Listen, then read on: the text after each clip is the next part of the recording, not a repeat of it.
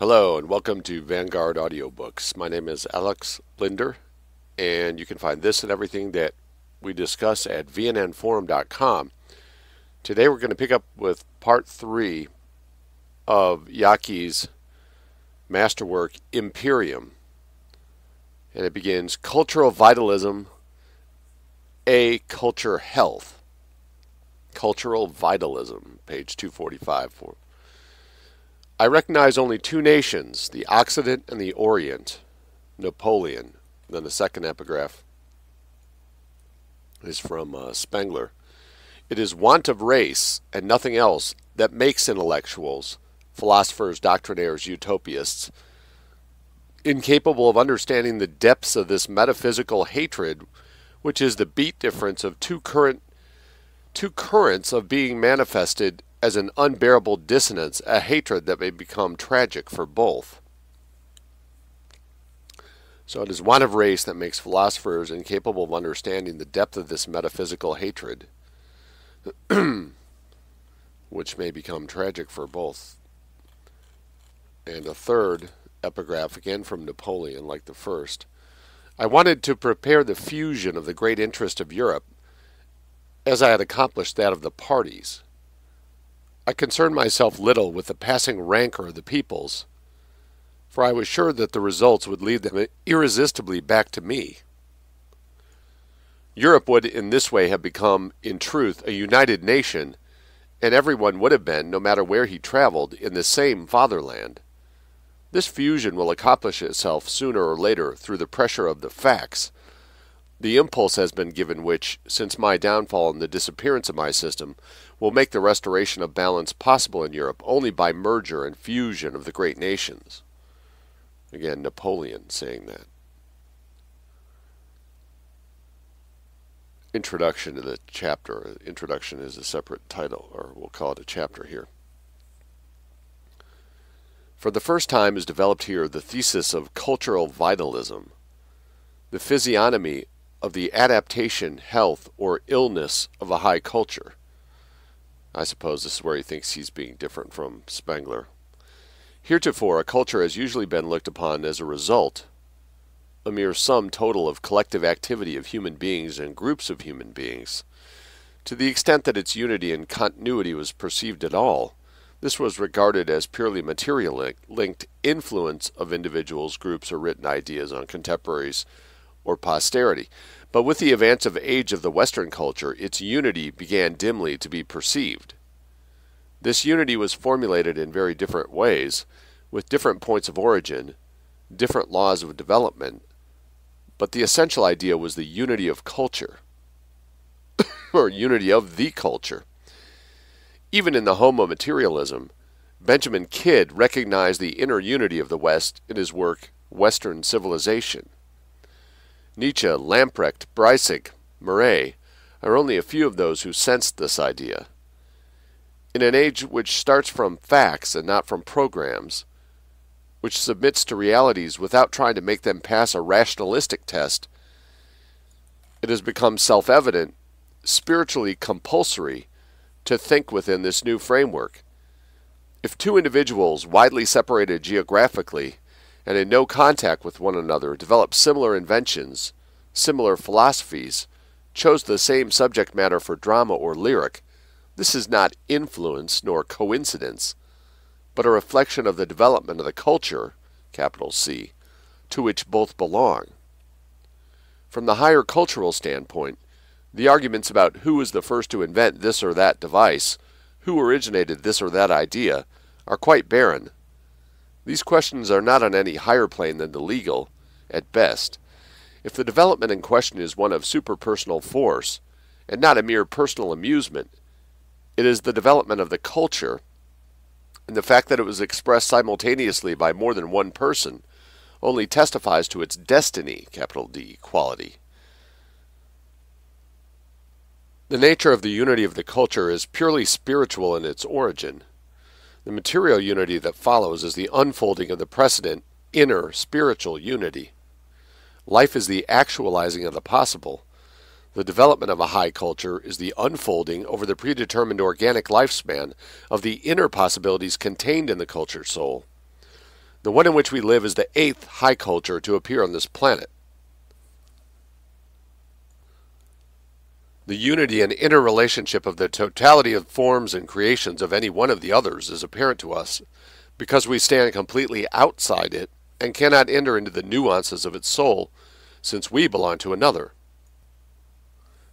This impenetrability of an alien culture is part of a wider organic generalization.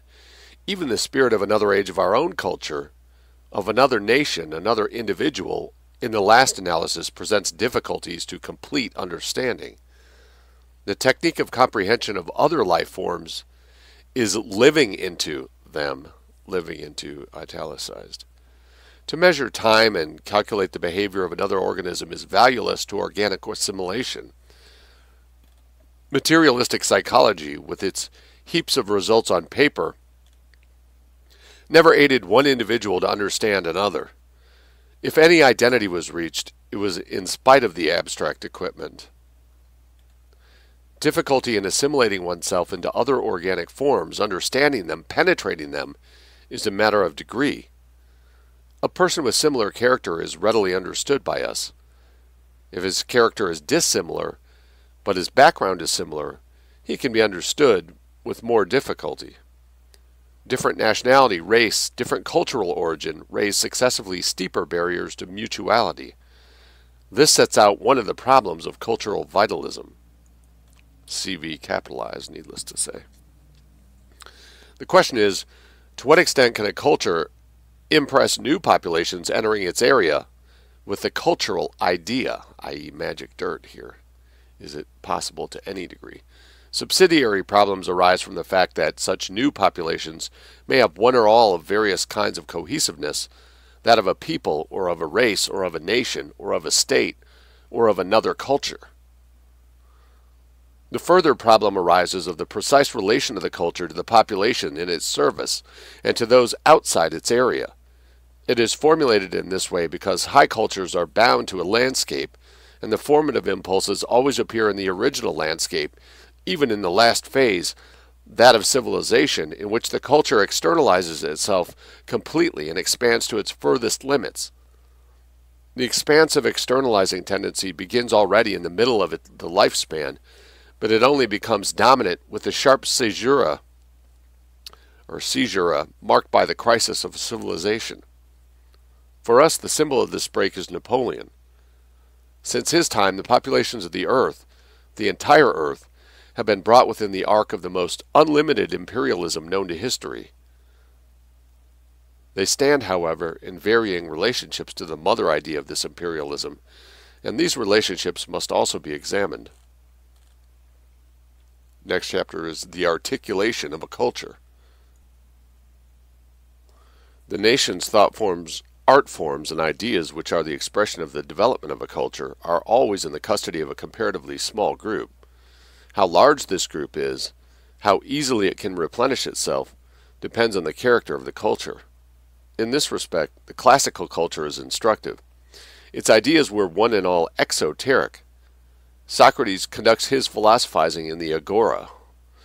In our case, the picture of Leibniz or Descartes carrying on such activity would be ludicrous in the extreme, for Western philosophy is the possession of very few. But any culture, even the exoteric classical, is restricted for its full expression in whatever direction to certain levels of the population in its area. Culture is by its very nature selective, exclusive. The use of the word in the personal sense, a cultured man, describes a man out of the ordinary, a man whose ideas and attitudes are ordered and articulated. Cultured in the personal sense means devoted to something beyond oneself and one's own domestic well-being. In the 19th century world picture, with its atomistic mania, only individuals existed, nothing higher. Therefore, the word was used to describe a practitioner or appreciator of art or literature. But patriotism, devotion to duty, ethical imperative, heroism, self-sacrifice are also an expression of culture. Primitive man does not evince them. A war is just as much an expression of culture as a poem. A factory is a cathedral. A rifle as a statue. A high culture in the course of its fulfillment acts in all directions of thought and action, and on every person within its area. The intensity of its action in a given direction depends on the culture soul, hyphenated. Some of the cultures have been passionately historical, like the Chinese. Some completely ahistoric, like the Indian. Some have developed massive techniques, like the Egyptian and our own. Some have ignored techniques, like the classical and the Mexican. The intensity of the impression of the culture on individuals is proportional to their receptivity to spiritual impressions. The individual of small soul and limited horizon lives for himself because he understands nothing else. To such a man, Western music is merely an alternate, up and down, loud and soft. Philosophy is mere words. History is a collection of fairy tales, even the reality of which is not inwardly felt. Politics is the selfishness of the great. Military conscription a burden which his lack of moral courage forces him to accept. Thus even his individualism is a mere denial of anything higher and not an affirming of his own soul. The extraordinary man is the one who puts something else before his own life and security. Even as he faced the firing squad, William Walker could have saved his life by merely renouncing his claim to president of Nicaragua. To the common man, this is insane. The common man is unjust, but not on principle. He is selfish, but is incapable of the imperative of Ibsen's exalted selfishness. He is the slave of his passions, but incapable of higher sexual love, for even this is an expression of culture. Primitive man simply would not understand Western erotic if it were not explained to him, this sublimation of passion into metaphysics. He lacks any sort of honor and will submit to any humiliation rather than revolt. It is always leader natures who revolt. He gambles in hope of winning, and if he loses, he whimpers. He would rather live on his knees than die on his feet. He accepts the loudest voice as the true one. He follows the leader of the moment, but only so far, and when the leader is eclipsed by a new one, he points out his record of opposition. In victory he is a bully, in defeat he is a lackey. His talk is big, his deeds small. He likes to play, but has no sportsmanship. Great thoughts and plans he castigates as megalomania. Anyone who tries to pull him up and along the road of higher accomplishment he hates, and when the chance offers he crucifies him, like Christ, burns him like Savonarola, kicks his dead body in the square in Milan. That would be Mussolini. He is always laughing at the discomfiture of another, but he has no sense of humor and is equally incapable of true seriousness. He denounces the crime of passion, but eagerly reads the literature of such crimes. He herds in the streets to see an accident, and enjoys seeing another sustain the blows of fate. He does not care if his countrymen are spilling their blood as long as he is secure. He is everything mean and unheroic, but he lacks the mentality to be a Iago or Richard III. And again, what Wamba said, people are too weak to be evil, they're just scrotes, and he's saying kind of the same thing there. He has no access to culture, and when he dares, he persecutes anyone who has. Nothing delights him more than to see a great leader fall. He hated Metternich and Wellington, the symbols of tradition. He refused, as Reichstag, to send ex-Chancellor Bismarck a birthday greeting. He makes up the constituency of all parliaments everywhere, and he invades all councils of war to advise prudence and caution. If beliefs to which he was committed become dangerous, he recants. They were never his anyway. He is the inner weakness of every organism, the enemy of all greatness, the material of treason. It is not such human stuff that an exacting high culture can use to further its destiny. The common man is the material with which the great political leaders in democratic conditions work. In earlier centuries, the common man did not attend the cultural drama. It did not interest him, and the participants were not yet under the rationalistic spell, the counting mania, as Nietzsche called it. When democratic conditions proceed to their extreme, the result is that even the leaders are common men, with the jealous and crooked soul of envy of that to which they are not equal, like Roosevelt and his coterie in America. In his cult of the common man, he was deifying himself like Caligula. The abolition of quality smothers the exceptional man in his youth and turns him into a cynic. In earlier centuries, there was no suggestion anywhere that the masses of the population had a part to play. When this idea does triumph, it turns out that the only role these masses can play is the passive one of unwieldy building material for the articulate part of the population. What is the physical articulation of the body of the culture? The more exacting the nature of the cultural task, the higher the type of humanity required for its performance. There is in all cultures a spiritual level of the entire population called the culture-bearing stratum. It is this articulation of culture populations alone which makes the expression of a high culture possible. It is the technique of living, the habitus of the culture. The culture-bearing stratum is the custodian of the wealth of expression forms of the culture. To it belong all the creators in the domains of religion, philosophy, science, music, literature, the arts of form, mathematics, politics, techniques, and war, as well as the non-creators who fully understand and themselves experience the developments in this higher world, the appreciators. So, within itself, the culture-bearing stratum is articulated into creators and appreciators. It is in general the latter who transmit the great creations downward, insofar as this is possible. This process serves to recruit the higher material, wherever it appears, into the culture-bearing stratum. The process of replenishment is continually going on, for the culture-bearing stratum is not hereditary in any strict sense. The culture-bearing stratum is a purely spiritual level of the populace of the culture. It has no economic, political, social, or other hallmark. Some of its most luminous creators have lived and died in want, e.g. Beethoven and Schubert. Other souls, equally creative but less rugged, have been strangled by poverty, Chatterton. Many of its creative members go through their lives entirely unnoticed, Mendel, Kierkegaard, Copernicus. Others are mistaken for mere talents, Shakespeare and Rembrandt. The culture-bearing stratum is not recognized by its contemporaries in any way as a unity, nor does it recognize itself as one. As a stratum, it is invisible, like the culture it carries. Because it is a purely psychic stratum,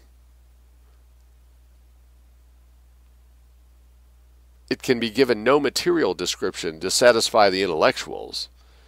Even the intellectuals would admit, however, that Europe or America could be thrown into material chaos from which it would take years to emerge if the few thousands in the higher technical ranks were removed. Think of Catine Forest, where the Jews tried to decapitate Poland and kill all the leading stratum. And he's saying even if you only killed some of the top technicians, at least the intellectuals would recognize that that would kill the cultural stratum. But he's saying that the cultural stratum is psychic. It's not something that can be so easily measured. These technicians are a part of the culture-bearing stratum, although it is not merely occupational. Technicians, of course, like economic leaders or military leaders, play purely subordinate roles in the culture drama. The most important part of this stratum at any one time is the group which is the custodian of the highest idea.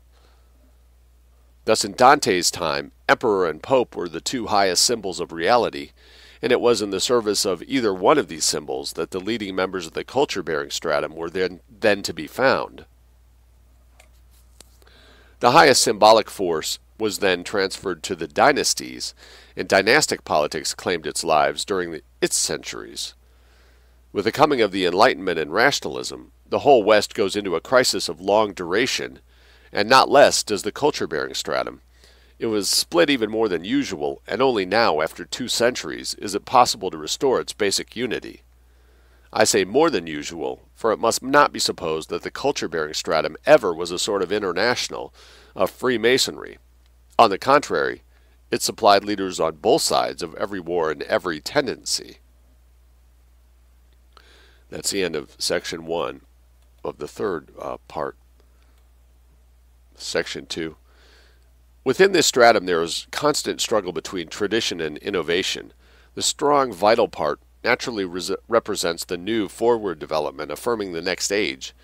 It is a function of tradition to assure continuity. Tradition is the memory of a superpersonal soul. It must see that the same creative spirit of the grand past is present at each innovation. The crisis of rationalism places the same frightful strain on the higher stratum that it does on the entire organism. The step forward, democracy, is affirmative in the last analysis because it is an historical necessity in the life of a culture, as we know from history. But it is a difficult step for men to take who have given their lives to construction and creation, for to mobilize the masses is to destroy. The step from culture to civilization is a fall. It is the onset of senility, moving from the inward to the outward, from the spiritual, philosophical, artistic, to the economic, rational, political, materialistic.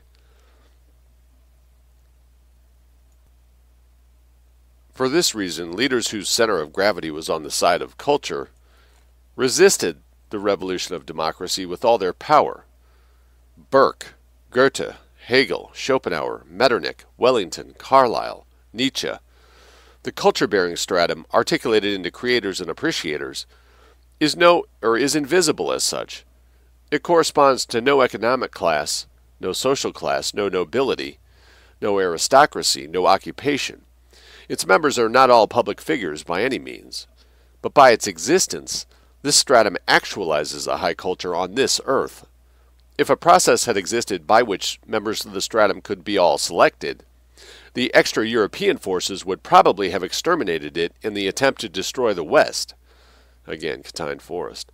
The attempt would not have succeeded, for this stratum is produced by the culture, and after a long period of chaos, a generation or two, depending on circumstances, this cultural organ would have been present again, including in its numbers descendants of the invaders who would also succumb to the idea. The possibilities in this direction will be more thoroughly examined later.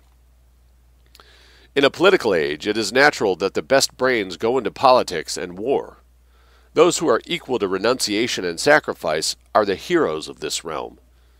War politics is preeminently the field of heroism, and the sacrifices in this realm are never in vain from the cultural standpoint, for the war itself is an expression of culture. Considered from the rationalistic standpoint, it is stupid to devote one's life to an idea, any idea whatever. But once again, life, with its organic reality, does not obey rationalism with its urge to mediocrity. Thus the best are culled from every generation and impelled into the service of the culture. The noblest of all are the heroes who die for an idea, but everyone cannot be a hero, and the others live for an idea. An invariable characteristic of this level is its spiritual sensitivity, which brings it more impressions than the others receive. This is coupled with more complex internal possibilities, which order the volume of impressions. It can feel the new spirit of the age before it is articulate, before it triumphs. This also describes all great men, and one reason so many perish violently is that they promulgated things which were, quote, ahead of their time, unquote. These men lived in a world more real than that of the realistic people, and these same realists are outraged and burn the Savonarola, whom they would follow unquestioningly a generation or two later. This vital plane is only a psychic cultural unity during the long centuries of the culture, but with the coming of the late civilization, mid-20th century, the dominant idea of the entire culture is political.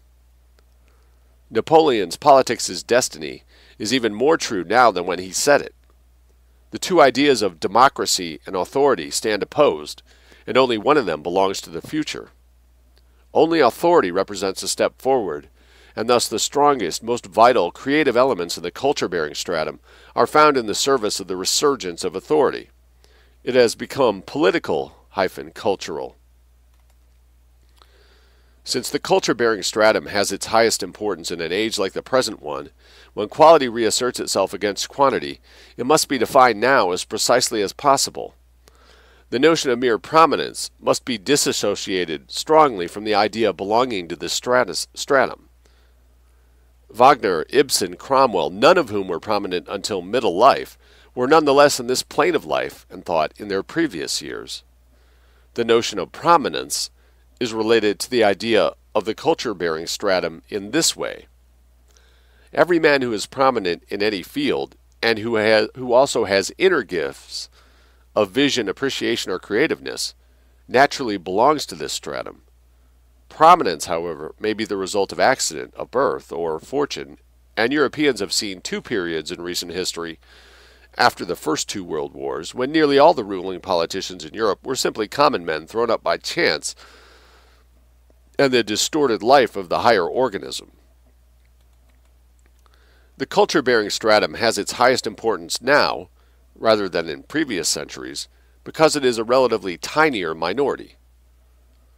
The vast increase of numbers in Europe, it tripled the population in the 19th century, did not increase the numbers of this stratum, nor of higher natures generally.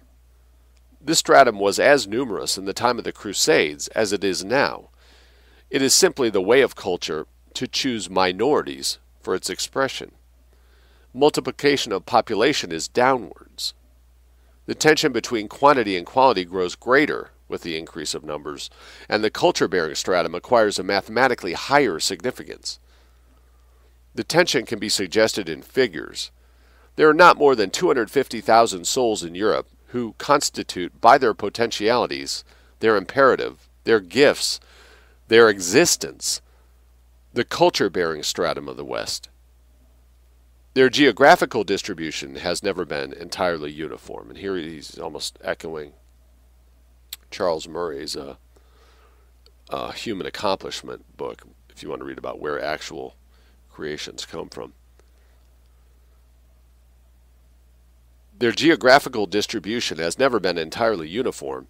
In that nation which the culture chose for the expression of the spirit of the age, as it chose Spain for the expression of ultramontanism in the 16th and 17th centuries, France for the Rococo in the 18th century, or England for capitalism in the 19th, there was always a higher proportion of the culturally significant than in countries which were not playing the leading cultural role. This fact was known to the extra-European forces in their attempt to destroy the Western civilization after the Second World War, and was utilized as far as it could be within the limits of expediency. The real purpose behind the mass hangings, mass looting, and mass starvation was to destroy the few by destroying the many. The articulation of the culture has three aspects: the idea itself, the transmitting stratum, those to whom it is transmitted. The latter comprise the vast numbers of human beings who possess any refinement whatever, who maintain a certain standard of honor or morality, who take care of their property, who have self-respect and respect the rights of others, who aspire to improve themselves and their situation instead of pulling down those who have enriched their inner life and raised themselves in the world. They are the body of the culture vis-a-vis the culture-bearing stratum as its brain and the idea as its soul. In each person who belongs to this numerically large group, there is a quantum of ambition and appreciation toward the creations of culture. They furnish the instruments by which the creators can carry out their own work. By this means they give significance to their own lives, a significance which the underworld would not understand. The role of a Maecenas is not the highest, but it is of cultural value. Who knows whether we would have read Wagner's greatest works but for Ludwig II? When we read the results of a great battle, do we always realize that it was not simply a chess game between two captains, but that hundreds of firm officers and thousands of obedient men died to write this line in history, to make this day and date forever remembered? And when a threatened sack of society is put down by the police and army, the casualties on the side of order thus give by their deaths a higher significance to their lives also. Not everyone can play a great role, but the right to give meaning to his life cannot be taken from a man.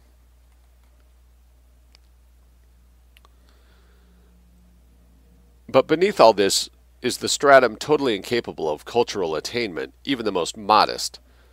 The mob, canaille, dog pack, peuple, underworld, profanum vulgus, the common man of the American cult. These preside at every terror, listen wistfully or wishfully to every Bolshevik agitator, secrete venom at the sight of any manifestation of culture or superiority.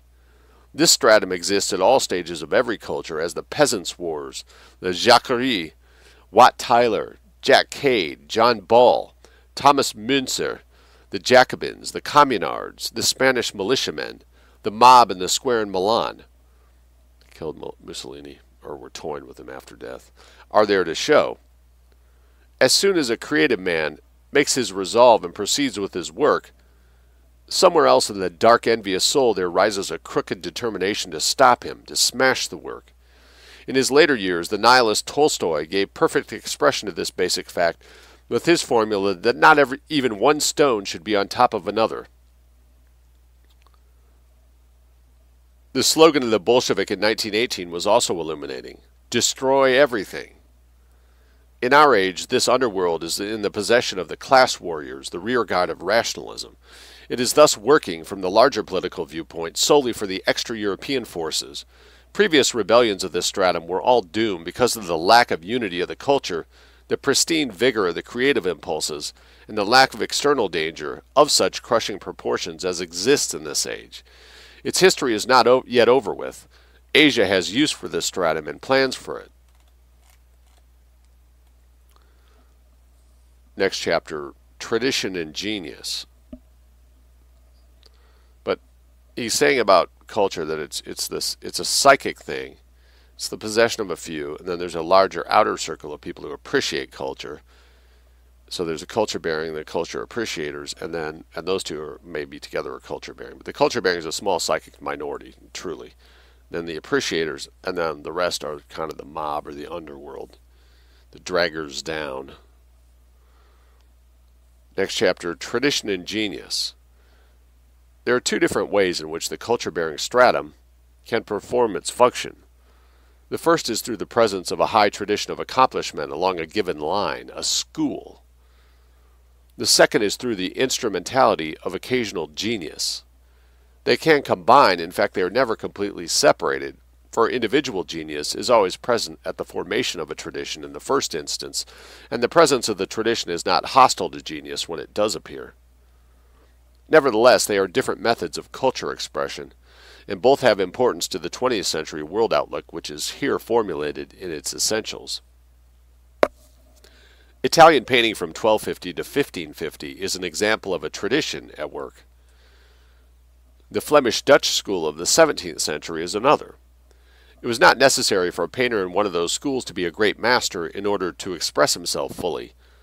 The form was there, unquestioned. It was only required to master it and to contribute one's personal development of its possibilities. Spanish and German painting, on the other hand, represent a collection of great originals and not the sure forward progress of a tradition. The sublimest of all was the Gothic architecture to around 1400. So powerful was the tradition that the idea of a work of art, which presupposes a personality creating it, did not even exist. But traditions like this are not confined to arts. Scholastic philosophy represented the same superpersonal unity, working itself out through many personalities, all in the service and development of a tradition. From Roscellinus and Anselm through Thomas Aquinas to Gabriel Biel, the problems and their complete exploitation are continuous. Each thinker, regardless of his gifts, whether a man of genius or merely a hard worker, was trained by his predecessors and himself developed into his successors. It was not the solutions and not even always the questions which were continuous.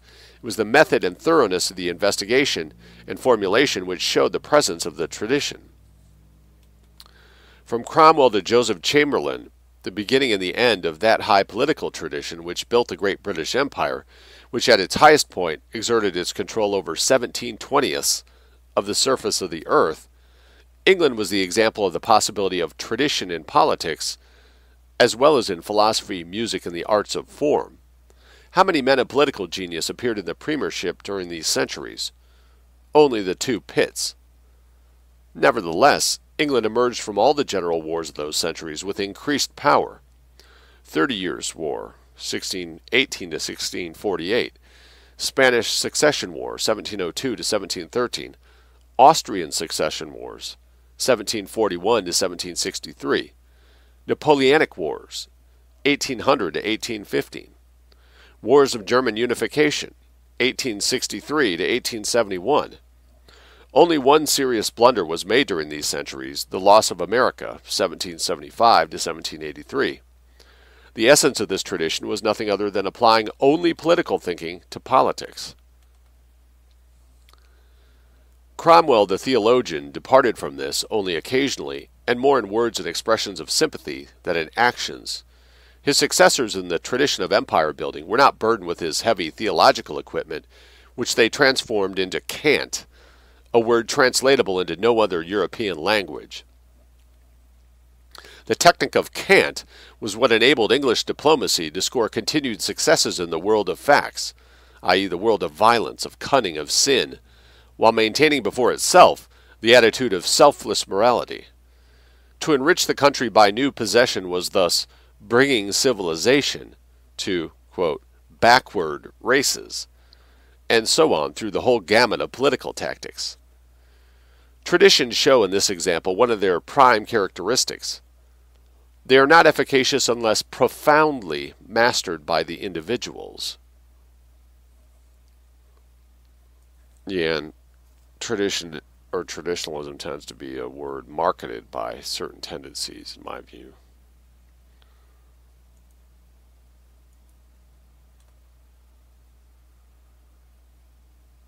Thus, other European statesmen during the 19th century, the century of the Anglicization of Europe, attempted to utilize cant and merely made themselves ridiculous. Wilson, the American world saver who modestly offered himself as president of the world as morality, went too far. A sure tact was the prerequisite of successful employment of cant, and this required for its mastery growing up in a cant-saturated atmosphere. In the same way, the Austrian officer corps, whose ethical qualities Napoleon missed in his own officers, presupposed a lifelong preparation and training in a certain atmosphere, and not 3 months military training on the basis of an intelligence test. The great thing about a tradition is that the leader of the moment is not alone. The qualities he lacks, and which the situation may need, are sure to be present somewhere in the entourage. The presence of a political tradition makes it extremely unlikely in the first place that an incompetent will be placed in a position of high political authority, and if it does happen that a weak personality arrives on the heights by chance, tradition again makes his early departure certain. It might be supposed that this is contradicted by the case of Lord North, but the initial blunders of his American policy were only seen as such in retrospect. If he could have followed them up with further strict measures, America would not have been lost, but his domestic situation vis-à-vis the Whigs on the one hand and the monarch on the other was difficult in the extreme, and his policy was hamstrung by the same type of rationalist elements who were preaching contract social and rights of man on the continent. On the contrary, the successful avoidance of revolution and terror from the Wilkes affair in mid-18th century through the horrors of '93, the general revolutionary waves of 1830 and 1848, was attributable to the presence of an unimpaired tradition. Tradition is not a rigid thing, a guarantee of certain results. Not at all, for in history it is the unexpected which happens. The imponderables make their appearance. Incident plays counterpoint to destiny. A slight gap may appear also in a tradition, but the health of the tradition-bearing stratum shows itself by quickly closing the opening. A tradition of statesmanship is a sort of Platonic idea of excellence which molds men, as far as possible, in each case, and serves as a form for their personal expression.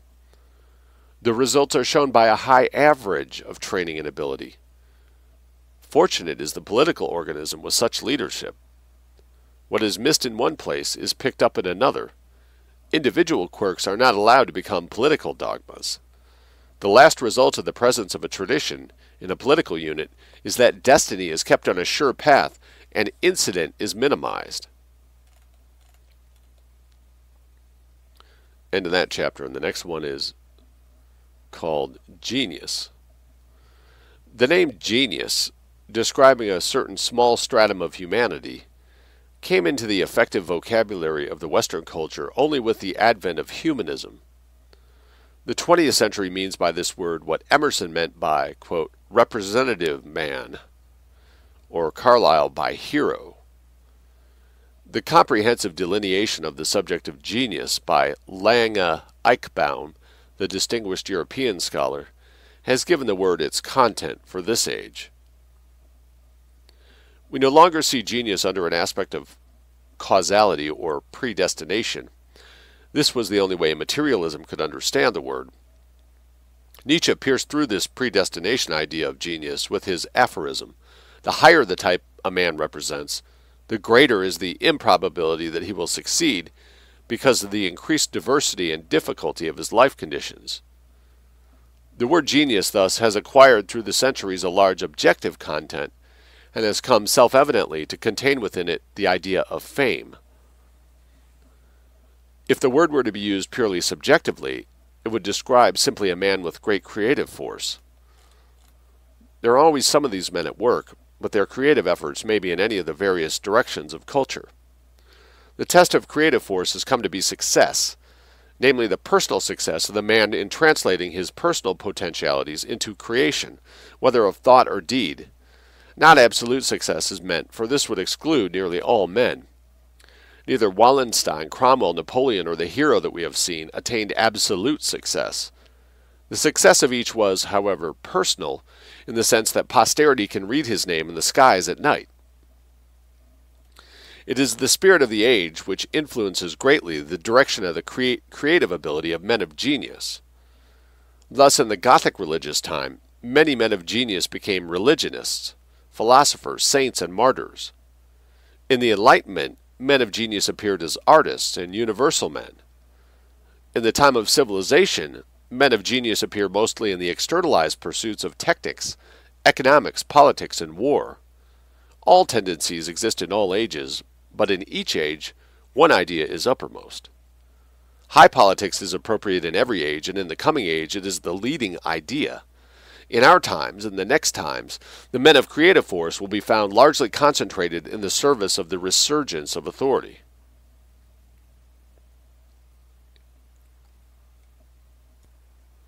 The crass stupidity of rationalism and materialism was nowhere more perfectly in evidence than in its attempts to make the word genius into an intelligence term. Naive tests were even devised to detect the presence of genius, which could be shown by a number. In the age of materialism, there was no scruple about weighing and numbering the faculties of the soul. The fact is that intelligence is the functional opposite of genius. Intelligence is dissection, genius is creation. One is analysis, the other is synthesis. The first is directed toward the part, the second toward the whole. They are as related as terrestrial and astral, counting and imagining.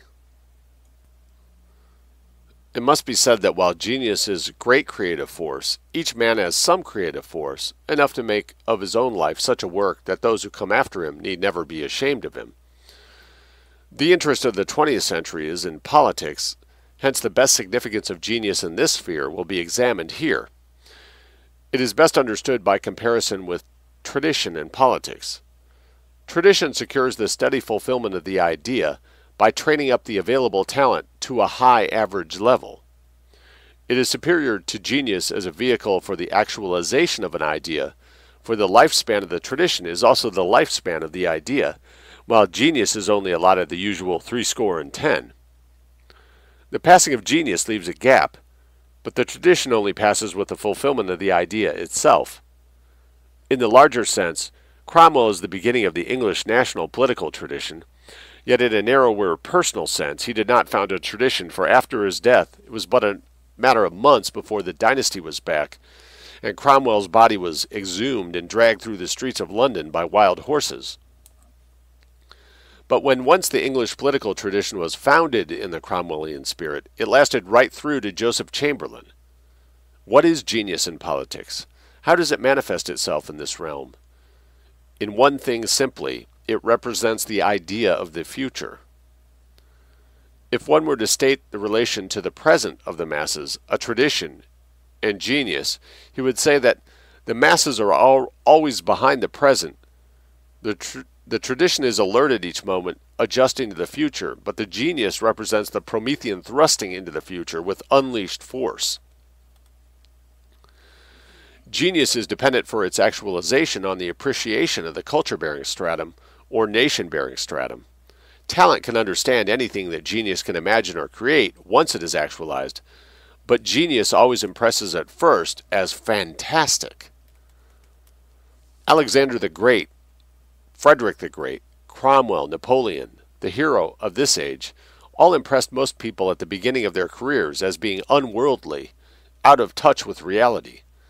There was some justification for this, for they were in touch with a new world, the next reality. In this connection, the use of the word present is only a figure of speech. Actually, there is no present in the world of politics. The present is simply the point of tension between past and future. Genius in politics belongs always on the side of the future. Genius is a great creative force in the realm of action. Creation is of deeds. Deeds are the form of the actualization of the future. At the very beginning of the civilization period of the Western culture, two extraordinary men stand opposed, Napoleon and Metternich. Only the empire builder has genius.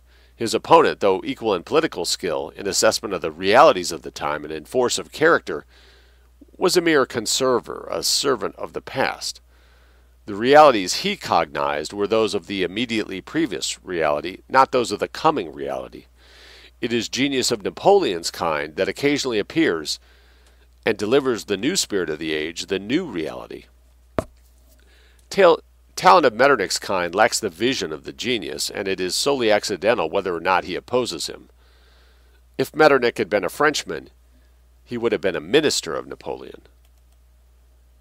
What precisely are the qualities of genius in politics which constitute its maestria and its inner imperative?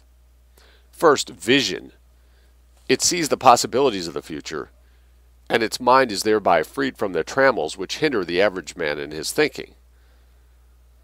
To the prosaic mind, everything which is represents the end of all development.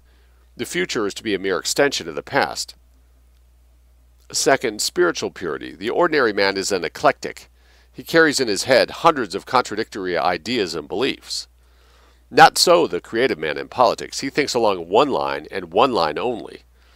This gives to his enemies the opportunity of convincing many that he is mentally ill, and they have never failed to do so, from Alexander to the hero we have seen. But political genius and its enemies pass into two different categories of history. His name is written in bronze letters as the symbol, meaning apotheosis and incarnation of the spirit of his age. His enemies turn out on this high plane to have been merely the material with which he hewed his deeds. Third, intensity. The voice of genius commands. It is harsh, intolerant. It demands and impels upward. Genius is inseparable from the presence of a rushing inner chaos, the prerequisite of a formative work. Under a Frederick or a Charles XII, men will overcome tactical odds of 5-1, strategical odds of 30-1, but not under Loudon or Archduke Charles or a Grant. These latter need crushing superiority to make up for their inner lack. Fourth, the sense of a mission.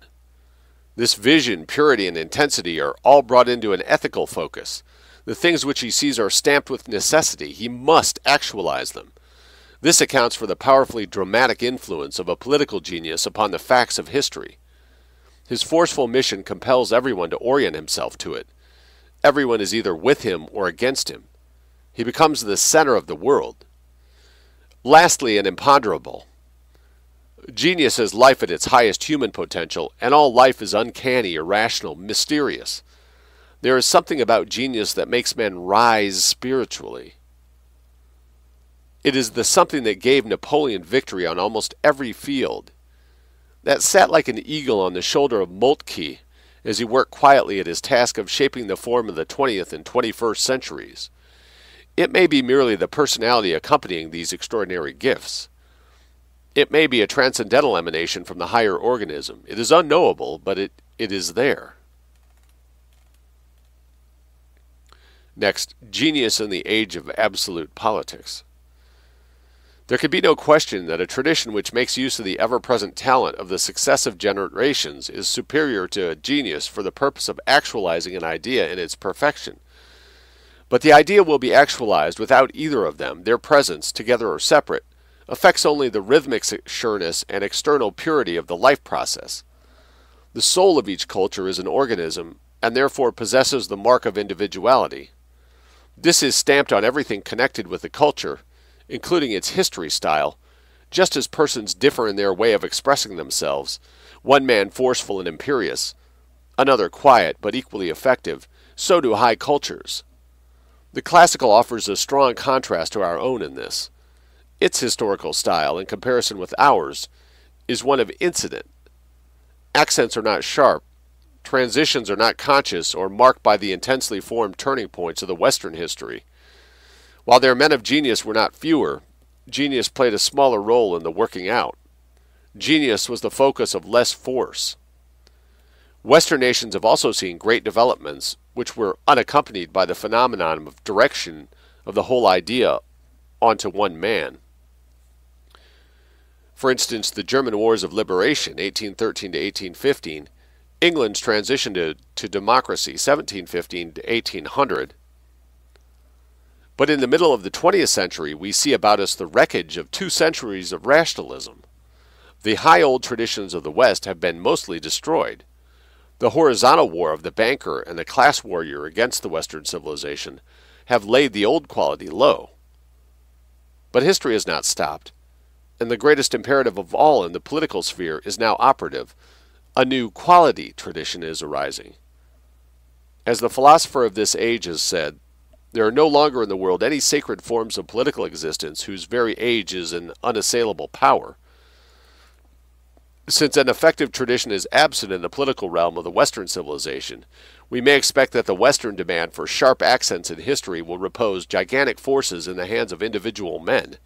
The hero whom we have seen was a symbol of the future. History does not stop. No one man is more important than history. The relationship of political genius to the mass was misread by 19th century materialism and also by Nietzsche. Materialism regarded the great politician as bound to work for the, of course, material improvement of the mass. Nietzsche regarded the masses as existing only to produce the great men. But the idea of purpose cannot describe the process as it is. Apart from all ideology, the great man and the masses are unity. Both are in the service of the idea, and each finds his historical significance only with regard to the counterpole. Carlyle voiced the instinctive demand of this age when the idea of authority and monarchy has once again a good conscience. Find the ablest man and let him be king. Democratic ideologists, with their heads buried deep in the sand, say that maybe a bad monarch will appear. But the imperative of history is not to produce a perfect system, but to fulfill the historical mission. It was this that produced democracy, and it is this that now pays no attention to the whining of the past, but only to be the rumble of the future. Good or bad, the monarchs are coming. On the front of the tottering edifice is printed in gaudy letters, Democracy. But behind it is seen to be a cash till, and the banker sits, running his hands through the money that was the blood of Western nations. He looks up in terror as the sound of marching feet is heard. The future of the West demands the committing of great forces into the hands of great men. The erection of a tradition of politics is a hope. From the chaos of 1950, there is no hope. Only great men can bridge the gap.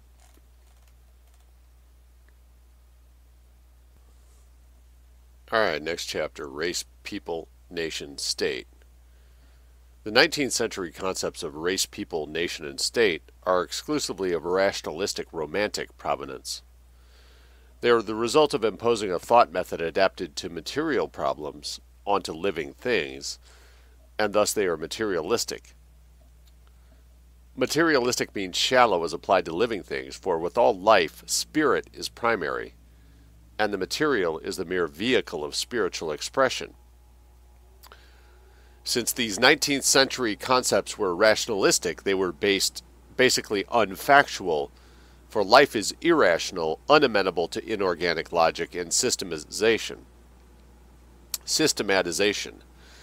The age upon which we are entering, and of which this is a formulation, is an age of politics, and hence an age of facts. The broader subject is the adaptation, health, and pathology of high cultures. Their relationship to every type of human grouping is a prerequisite to examining the last problems of cultural vitalism. The nature of these groupings will be therefore looked at without preconceptions, with a view to reaching their deepest meanings, origin, life, and interconnections.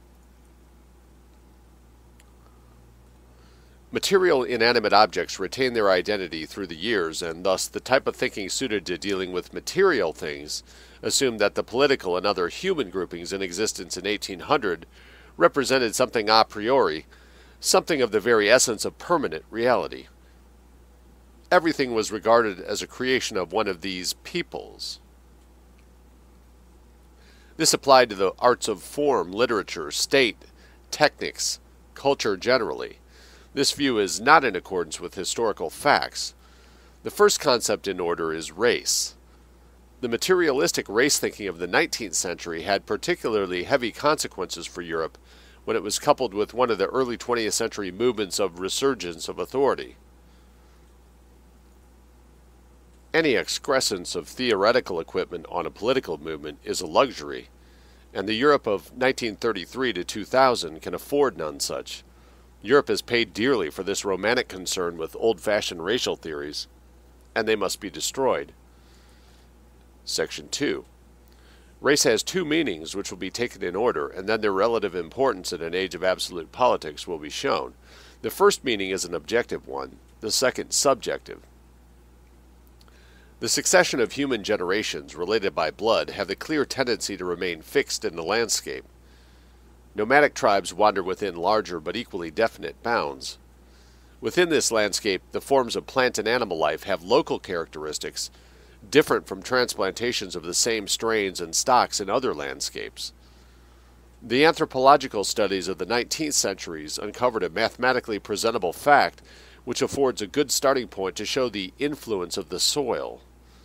It was discovered that for any given inhabited area of the world, there was an average cephalic index of the population. More important, it was learned through measurements on immigrants to America from every part of Europe, and then on their children born in America, that this cephalic index adheres to the soil and immediately makes itself manifest in the new generation. Thus, long-headed Jews from Sicily and short-headed ones from Germany produced offspring with the same average head measurement, the specifically American one. Now, some of that data was flawed, as I recall. The Jews are forever harping on that. Bodily size and span of growth were two other characteristics in which all types, whatever in America, Indians, Negroes, white men, were found to have the same average, regardless of average size and growth span of the countries or stocks from which they came. Well, that could be more a matter of nutrition, assuming the data is correct. Lots of animals will grow as big as they have the food or means to, the space to. In the case of immigrant Irish children, coming from a country of a very long growth span, the response to the local influence was immediate. From these and other facts, both comparatively new and of ancient observation, it is apparent that the landscape exerts an influence on the human stocks within its bounds, as well as on the plant and animal life. The technique of this influence is beyond our ken. The source of it we do know. It is the cosmic unity of the totality of things, a unity which shows itself in the rhythmic and cyclic movement of his nature, of nature. Man does not stand out of this unity, but is submerged in it. His duality of human soul and beast of prey is also a unity. We separate him thus to understand him, but this cannot disturb his unity. Nor by separating in our thoughts the aspects of nature can we destroy his unity, or its unity. The moon stands in a relationship to many human phenomena, of which we can know only what, but never how. All movement whatever in nature is rhythmic. The movement of streams and waves, of winds and currents, of appearance and disappearance, of living individuals, of species, of life itself. Man partakes of these rhythms. His particular structure gives these rhythms their peculiarly human form. The side of his nature that expresses this connection is race. Race in a man is the plane of his being which stands in relationship to plant and animal life, and beyond them to the great macrocosmic rhythms. It is, so to speak, the part of man that is generalized and absorbed into the all rather than his soul, which defines his species and sets him off from all other forms of existence. Life manifests itself in the four forms: plant, animal, man, high culture. Distinct though each is, And he's forced into that absurdity by claiming that high culture is actually literally an organism. He's acting like he actually believes that. I do not believe that. Distinct though each is, yet it is related to all the others. The animals, subject as they are to the soil, retain thus in their being a plane of plant-like existence. Race is the expression of the plant-like and also of the animal-like in man. The high culture, by being fixed for its duration to a landscape, retains also a connection with the plant world, no matter how defiant and free-moving are its proud creations. Its high politics and great wars are an expression of the animal and human in its nature. Some of the totality of human characteristics are soil-determined, others are stock-determined. Pigmentation is one of the latter and survives transplantation to other areas. It is not possible to list all of the physical characteristics according to such a scheme, for the data has not been gathered, but even so, it would not matter to our purpose, for the most important element, also in the objective meaning of race, is the spiritual. Some stocks are undoubtedly more highly endowed than others in certain spiritual directions. Spiritual qualities are as diverse as physical qualities. Not only average height of body varies, but also average height of soul. Not only skull shape and stature are soil determined, but so must be some spiritual properties. It is impossible to believe that a cosmic influence which puts its mark on human bodies passes over the essence, the soul. But so thoroughly mixed have all the stocks been, or so repeatedly skimmed by history, that we can never know original soul qualities of landscapes. Of the racial qualities of a given population on the spiritual side, we can never know which are soil-bound and which have been produced by the amalgamation of stocks through the generations.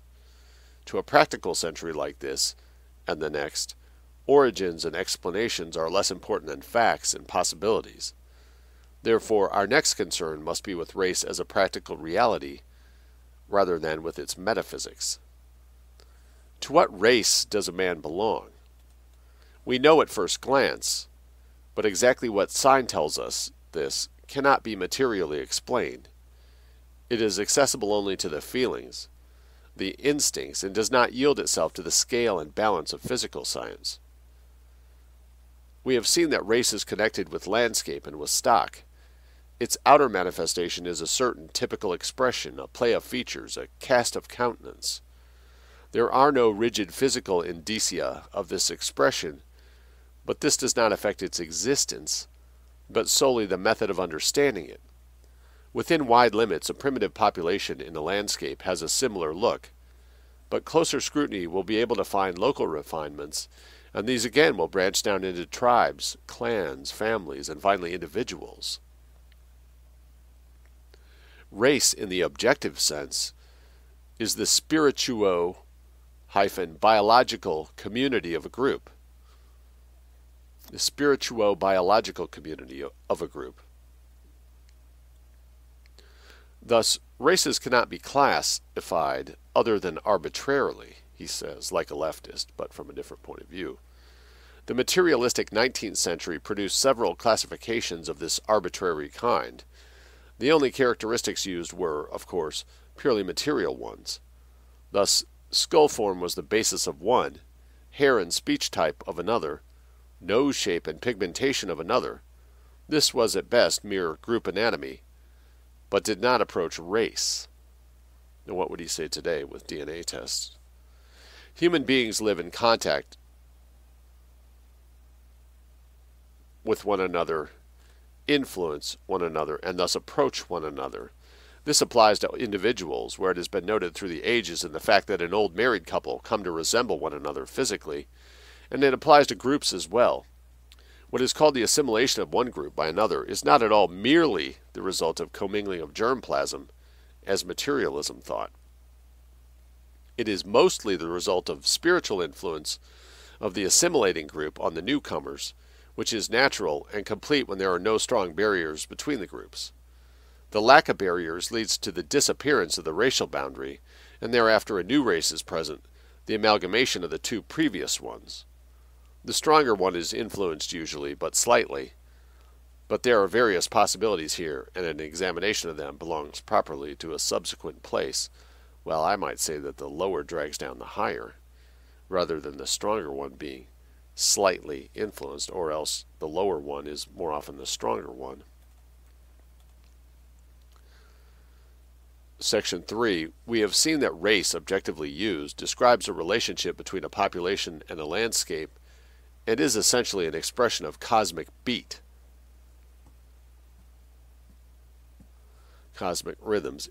Its prime visible manifestation is the look, but this invisible reality expresses itself in other ways. To the Chinese, for instance, smell is a hallmark of race.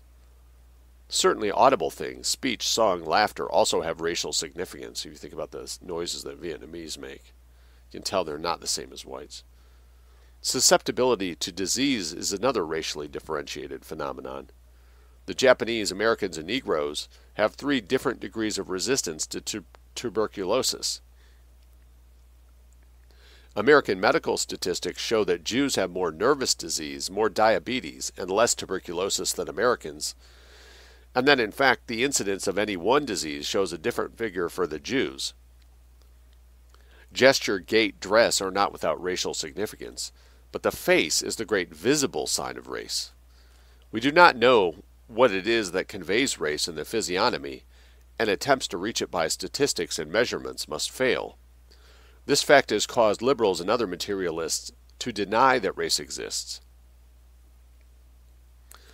This incredible doctrine came from America, which is veritably a large-scale racial laboratory.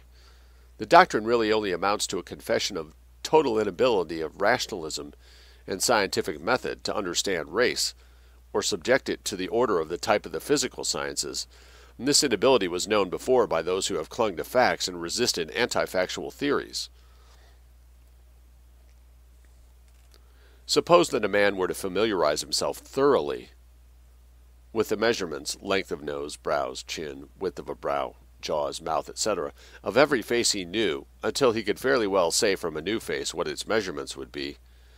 If he were then given a set of measurements merely written down as such, does anyone think that even such a specially trained person could form any idea in his mind of the racial expression of the face from which the measurements were taken? Of course not. And the same is true of any other expression of race.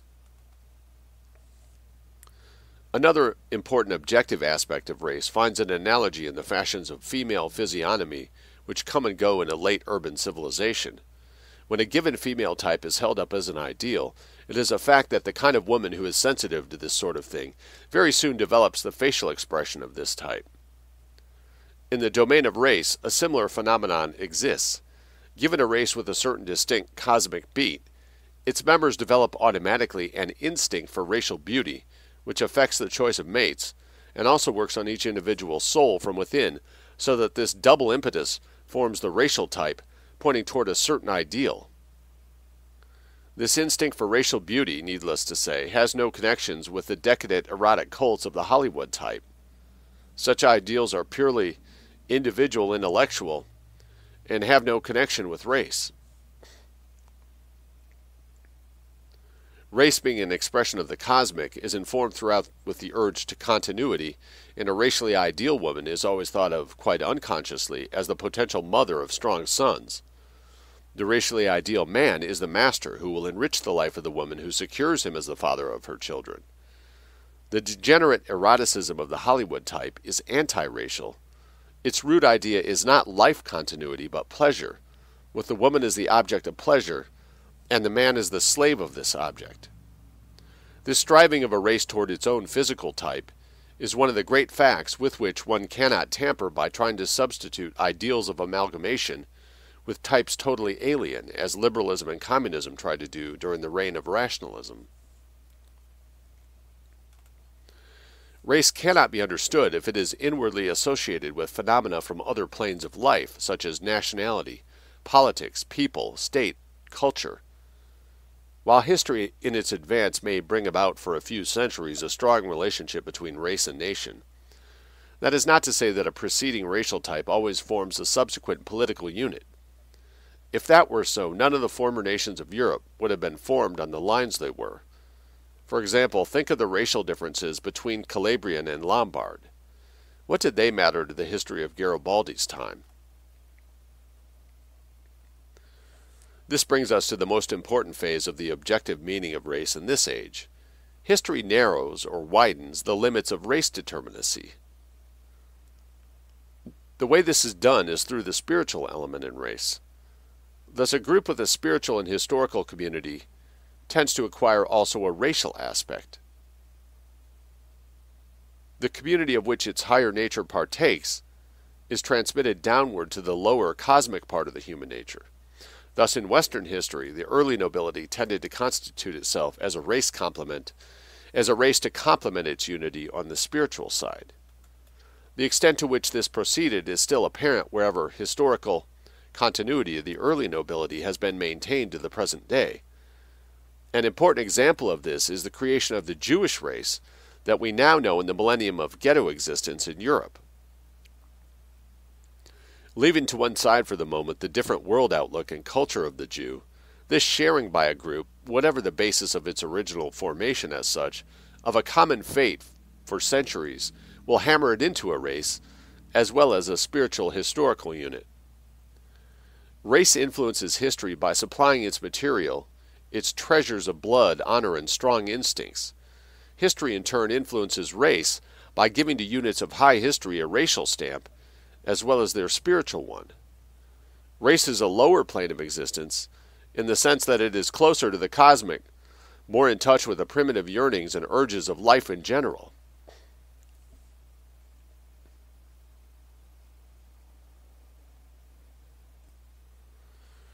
Race influences history by supplying its material, its treasures of blood, honor, and strong instincts. History in turn influences race by giving to units of high history a racial stamp as well as their spiritual one. Race is a lower plane of existence in the sense that it is closer to the cosmic, more in touch with the primitive yearnings and urges of life in general. History is the higher plane of existence where the specifically human, and above that the high cultural, represent the differentiation of forms of life.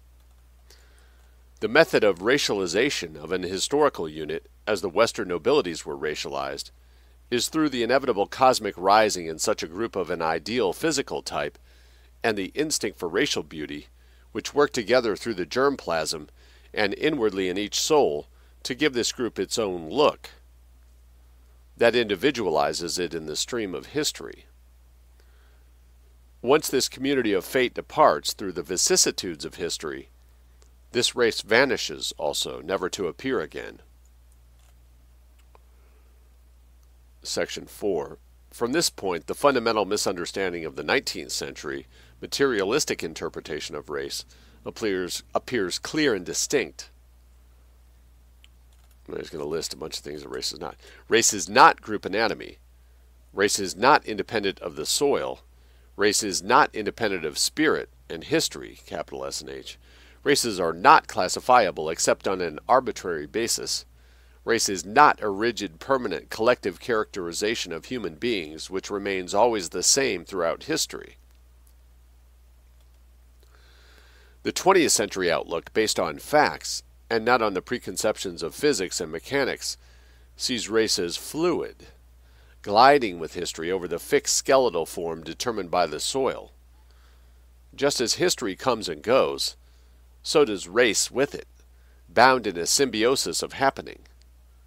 The peasants now tilling the soil near Persepolis are of the same race as those who planted or roamed there 1,000 years before Darius, regardless of what they were called then, or what they are called now, and in the time between, a high culture fulfilled itself in this area, creating races now gone forever. This last error, the confusing of names with unities of history or race, was one of the most destructive made by 19th century materialism. Names belong to the surface of history, not to its rhythmic, cosmic side. If the present-day inhabitants of Greece have the same collective name that the population of the same area had in Aristotle's time, is anyone deceived into thinking that there is historical continuity or racial continuity? Names, like languages, have their own destinies, and these destinies are independent of others. Thus, from the common language, it should not be inferred that the inhabitants of Haiti and those of Quebec have a common origin, but this result would occur of necessity if 19th century methods were applied to the present, which we know, as well as to interpretation of the past from leftover names and languages. The inhabitants of Yucatan today are racially the same as in 100 AD, even though they now speak Spanish and then spoke a now vanished tongue, even though they have a different name now from then. In between occurred the rise, fulfillment, and wiping out of a high culture, but after its passing, race became once more the primeval, simple relationship between stock and landscape. There was no high history to influence it, or for it to influence. In the time of the Egyptian culture, a people called the Libyans gave their name to an area. Does that mean that whoever inhabits this are from then on related to them? The Prussians in the year 1000 AD were an extra-European people. In 1700, the name Prussia described a nation in the Western style. Western conquerors merely acquired the name of the tribes they displaced. That which went under the various names of Ostrogoths, Visigoths, Jutes, Varangians, Saxons, Vandals, Norsemen, Danes came from the same racial material, but the names did not show it. Sometimes a group gives its name to an area so that after it is displaced, the old name passes to the conquering group. This was the case of Prussia and Britain. Sometimes a group takes its name from an area, like the Americans. As far as the race history symbiosis is concerned, names are accidental. They do not indicate any sort of inward continuity by themselves. The same is true of language. Once the idea is grasped that what we call history really means high history, that this is the history of high cultures, and that these high cultures are organic unities expressing their inner possibilities in the profuse forms of thought and happening which lie before us, a deep understanding follows of the way in which history uses whatever human material lies to hand for its fulfillment. It puts its impress on this material by creating historical units out of groups hitherto often very diverse biologically. The historical unity in harmony with cosmic rhythms governing all life from plant to culture acquires its own racial unity, a new racial unity, removed by its spirituo-historical content from the former, primitive, simple relationship between stock and soil. But with the departure of high history, the fulfillment of the culture, the spiritual historical content recedes forever, and the primitive harmony resumes its dominant position. The previous biological history of the groups taken by a high culture play no role in this process. Previous names of indigenous tribes, previous wanderings, linguistic equipment, none have any meaning for high history once it sets upon its course.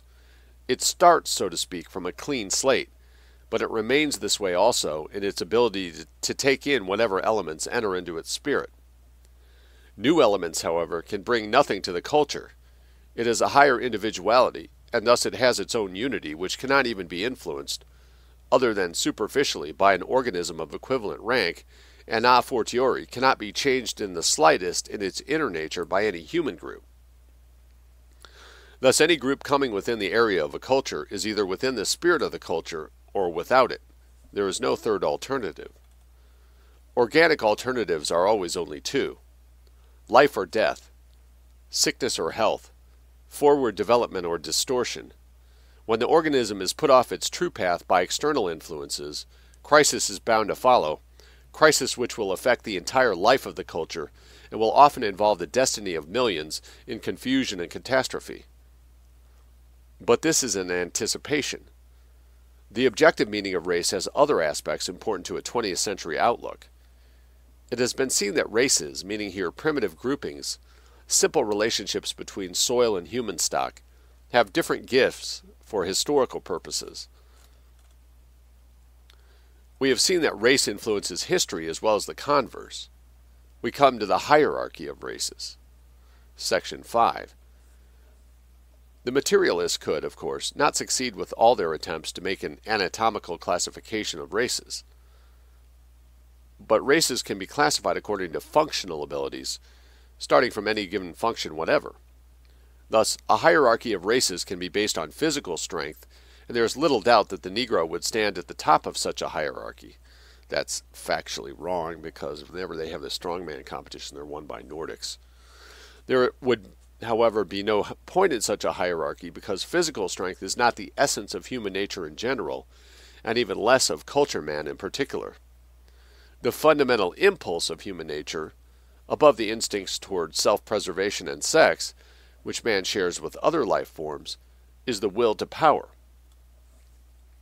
Very seldom is there any struggle for existence among men. Such struggles as do occur are nearly always for control, for power. These take place within couples and families, clans, tribes, and among peoples, nations, states.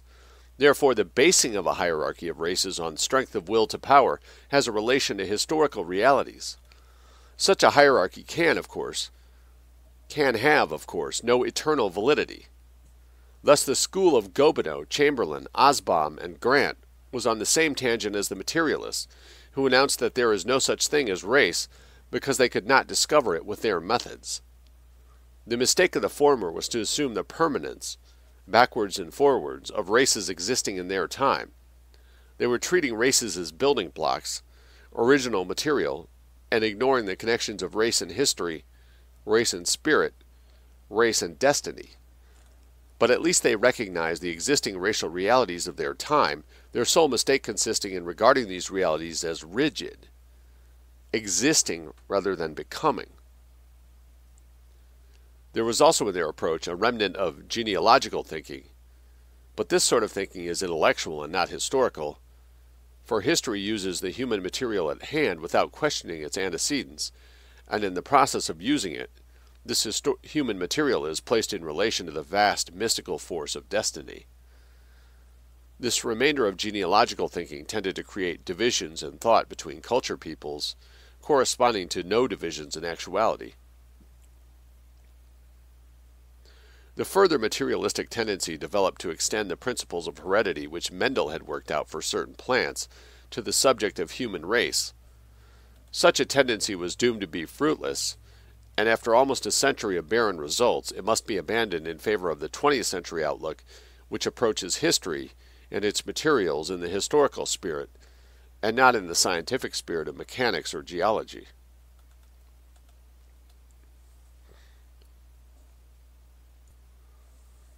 Nevertheless, the school of Gobineau at least started from a fact, and this brings it much closer to reality than the learned fools who looked up from their rulers and charts to announce the demise of race. This fact was the hierarchy of races for cultural purposes, capital C. In their day, the word culture was used to designate literature and the fine arts as distinct from the ugly, brutal things like economics, technics, war, and politics. Hence, the center of gravity of these theories was on the side of intellect rather than on the side of the soul. With the coming of the 20th century outlook and the clearing from the air of all materialistic romantic theories, the unity of culture was perceived through all its various manifestations of arts, philosophy, religion, science, technics, politics, state forms, race forms, war. Therefore, the hierarchy of races in this century is one based on degree of will to power. This classification of races is also arbitrary from the intellectual standpoint, just as much as one based on physical strength. It is, however, the only one suitable for us in this age.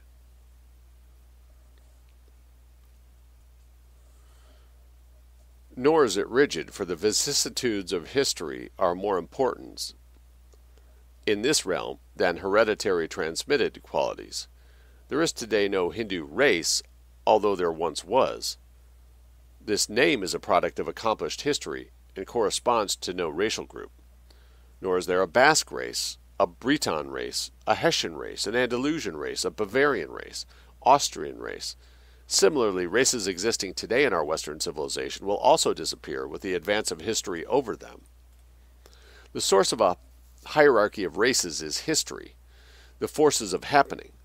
Thus, when we see a European population with its own racial stamp, the English, hold down a population of hundreds of millions of Asiatics for 2 centuries with only a handful of its own troops, as the English did India, we call that race one with a high degree of will to power.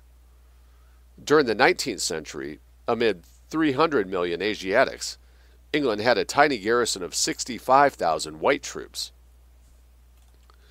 The mere numbers would mislead if we did not know that England was a nation in the service of a high culture, and India a mere landscape with primitive millions teeming in it, a landscape that had been also at one time the area of a high culture such as our own, but had long since returned to its pre-cultural primitivity within the ruins and monuments of the past. Knowing this, we know thereby that the source of this stern will to power is at least partially in the force of the destiny of the culture of which England was an expression. When we see a race like the Spanish send forth 2 bands like those of Cortez and Pizarro and read of their accomplishments, we know we are in the presence of a race with high willpower. With 100-odd men, Pizarro set out to overcome an empire of millions. The project of Cortez was of a like boldness, and both achieved military success. It is not a slave race that can do such things. Aztec and Inca were no raceless populations, but were themselves the vehicle of another high culture, a fact which makes these exploits almost incredible. Or his theory wrong. The French race in the time of the Revolutionary and Napoleonic Wars was in the service of a cultural idea, the mission of changing the whole direction from culture to civilization, of opening the age of rationalism. The enormous force which this living idea lent to the armies of France is shown by the 20-year succession of military victories over all the armies that repeated coalitions of all Europe could throw against them. Under Napoleon's personal command, they achieved victory in more than 145 out of 150 engagements. A race equal to such a test was one of high willpower. In each of these cases, the race was one created by history. In such a unit, the word race contains the 2 elements, the stock landscape relationship and the spiritual community of history and cultural idea. They are, so to speak, stratified. Beneath is the strong primitive beat of the cosmic rhythm in a particular stock. Above is the molding, creating, driving destiny of a high culture. When Charles of Anjou beheaded Conradin, the last Hohenstaufen emperor, in 1267, Germany disappeared from Western history as a unit with political significance for 500 years, reappearing in the 18th century in the double form of Austria and Prussia. During these centuries, the high history of Europe was made by other powers, mostly with their own blood. This meant that, in comparison with the vast expenditure of blood over the generations of the others, Germany was spared. To understand the significance of this fact, we must go back to the purely biological origin of races of Europe. In Section 6, the primeval population streams which came out of the north of the Eurasiatic landmass from 2000 BC right down to 1000 AD and after were probably of related stock. Barbarians called Kassites conquered the remains of the Babylonian culture about 1700 BC. The next century, northern barbarians called Hyksos by the Egyptians threw themselves at the ruins of the Egyptian civilization and subjected it to their rule.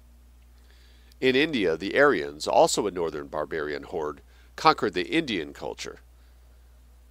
The populations which appeared in Europe over the millennium and a half, ending 1000 AD under the various names, Franks, Angles, Goths, Saxons, Celts, Visigoths, Ostrogoths, Lombards, Belgae, Norsemen, Northmen, Vikings, Danes, Varangians, Germani, Alemanni, Teutones, and other names are all of similar stock. It is very probable that the conquerors of the older civilizations eastward were of similar stock with the western barbarians who threatened Rome for centuries and finally sacked it. The great sign of this stock was blondness. Wherever today blonde traits are found, elements of this northern stock have at some time in the past found their way. These northern barbarians conquered the indigenous populations of all Europe, constituting themselves an upper stratum, supplying the leadership, fighting men, and laws wherever they went. Thus they represented the ruling stratum in the territories now known as Spain, Italy, France, Germany, England. Their numerical proportion was greater in some places than in others. And with the arising of the Western culture, around 1000 AD, it was on this strong-willed primitive stratum that the idea took hold. From having been the conqueror of fulfilled civilizations, this stock was now itself selected to fulfill the destiny of a high culture. That which distinguished this primitive biological population stream is its strong will. It is also this strong will, and not only the inner idea of the culture itself, that contributes to Western history the unique forcefulness of its manifestations in all directions of thought and action. Think of the Vikings in the gray dawn of our history reaching America from Europe in their tiny ships. This is the sort of human material which contributed its blood to the Western races, peoples, and nations. It is to this treasure of being that the West owes its prowess on the battlefield, and this fact is known all over the world, whether it is theoretically denied or not. Ask any general in any army whether he would rather have under his command a division of soldiers recruited from Pomerania or a division of Negroes. Unhappily for the West, the Russian populations contain also a strong strain of this northern barbarian stock. It is not in the service of a high culture, but stands to us as did the Gauls to the Republican and Imperial Rome. Race is material for events, and it is available to the will to annihilate as freely as it is to the will to create. The northern barbarian stock in Russia is still barbarian, and its negative mission has given it its own racial stamp. History has created a Russian race which is steadily widening its racial boundaries by taking up into it and impressing with its historical mission of destruction the population streams of its vast territory. In the hierarchy of races based on will to power, the new Russian race stands high. The race needs no moralistic propaganda to fan its militancy. Its barbarian instincts are there and can be relied upon by its leaders. Because of the fluid nature of race, even the hierarchy of races based on will to power cannot succeed in ordering all races now existing. For instance, would the Sikhs stand above the Senegalese, or below the American Negroes, or above or below the Aymara Indians? But the whole purpose of understanding the varying degrees of will to power in different races is a practical one, and applies in the first instance to our own Western civilization. Can this knowledge be used? The answer is that not only it can, but it must be, if the West is to live out its lifespan and not to pass into slavery to Asiatic annihilation hordes under the leadership of Russia, Japan, or some other militant race. Before this information can be applied with full insight and with no danger of old-fashioned misunderstanding, the subjective meaning of race must be examined, and beyond it, the ideas connoted by the terms people, nation, and state. The next chapter is subjective meaning of race. Race, as has been shown, is not a unit of existence, but is an aspect of existence. Specifically, it is the aspect of existence in which the relation of the human being to the great cosmic rhythms is revealed. It is thus the non-individual aspect of life, whether it be the life of a plant, animal, or human being. The plant exhibits, at least not to us, no consciousness, i.e. no tension with its environment. The plant has thus only race, so to speak, for it is totally submerged in the cosmic flow. The animal exhibits tension, consciousness, individuality. Man has, in addition, self-consciousness and the ability and necessity of living a higher life in the realm of symbols. All men have this, but the difference in degree between primitive man and culture man in this respect is so vast that it seems almost a difference in kind. It is the racial beat which informs primitive impulses, which informs action generally. Opposed to it is the illuminated part of the mind, the rootless reason, the intellect. The stronger these things are in relation to the racial plane, the more the existence bears an intellectual instead of a racial stamp. Each individual, as well as each higher organic unit, has these two aspects. Race impels towards self-preservation, continuance of the cycle of generations, increase of power. Intellect decides the meaning of the life and the aim, and this may, for various reasons, deny one or all of these fundamental urges. The celibacy of the priest and the sterility of the libertine both come from the intellect, but one of them is an expression of high culture, and the other is the denial of culture, an expression of total degeneracy. Intellect may thus be in the service of culture, or opposed to it. Race is, in the first instance, in its subjective sense, what a man feels. This influences, whether immediately or eventually, what he does. A man of race is not born to slavery. If his intellect counsel him to a temporary submission, rather than an heroic death, in the hope of future changes, it is a mere postponement of his breaking out. The man without race will submit permanently to any humiliation, any insult, any dishonor, so long as he is permitted to live. The continuance of breathing and digestion are life to the man without race. To the man of race, life itself represents no value, but only life under the right conditions, affirmative life, rich, expressive, and growing. Heroism can be motivated from either side of the soul. The martyr dies for the truth, which he knows. The fighting man who dies with weapons in his hands rather than submit to his enemies dies for the honor that he feels. But the man who dies for something higher shows that he has race, regardless of his intellectualized motives. For race is the faculty of being true to oneself. It is the placing of a beyond value on one's own individual soul. In this subjective sense, race is not the way one talks, looks, gestures, walks. It is not a matter of stock, color, anatomy, skeletal structure, or anything else objective. Men of race are scattered through all populations everywhere, through all races, peoples, nations. In each unit they make up the warriors, the leader of action, the creators in the sphere of politics and war. Thus, in the subjective sense, there is also a hierarchy of race. Above the men of race, below those without race. The first are swept up into action and events by the great cosmic rhythm of motion. The second are passed over by history. The first are the materials of high history. The second have outlasted every culture, and when the stillness resumes its sway over the landscape, after the whirlwind of events, these are great mass. These are the great mass. The Chinese mothers counsel their children with the ancient admonition, make thy heart small. This is the wisdom of the man without race, and of the race without will. The men of race are skimmed off every population that is caught up into the course of motion of a high culture, and this process continues through the generations of history on the heights. What is left is the fellahin.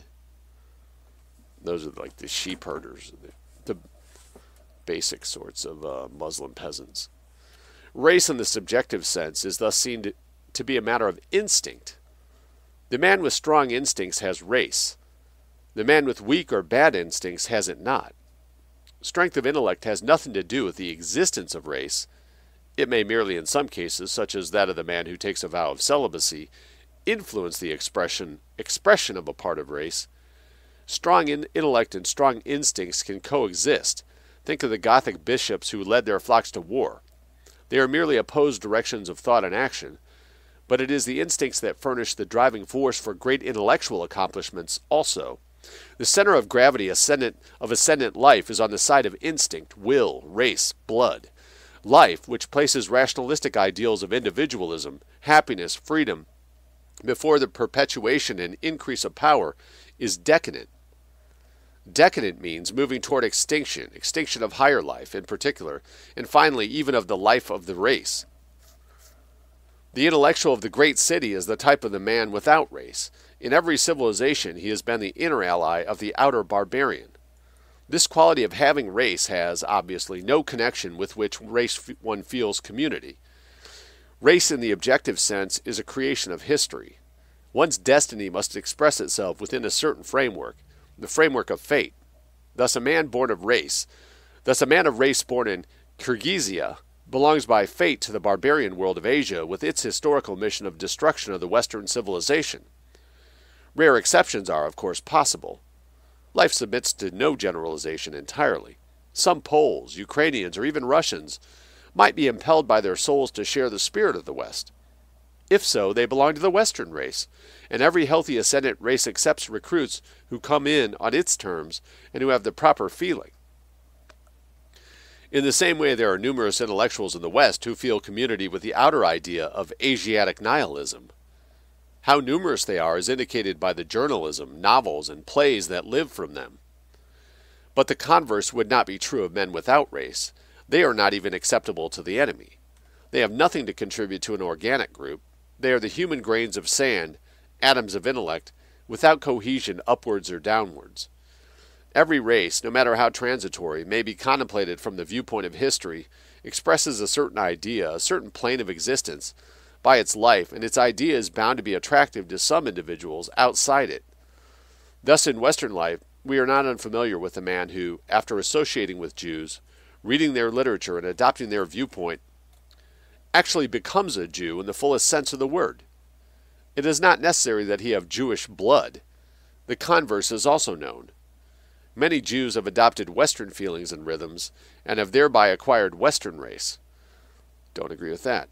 This process, contemptuously called assimilation by the Jewish leaders, threatened during the 19th century the very existence of the Jewish race by ultimate absorption of its total racial body into the Western races. To halt it, the leaders of the Jews evolved the program of Zionism, which was solely an expedient for maintaining the unity of the Jewish race and maintaining its continued existence as such. For this reason, they also recognized the value of anti-Semitism of the social type.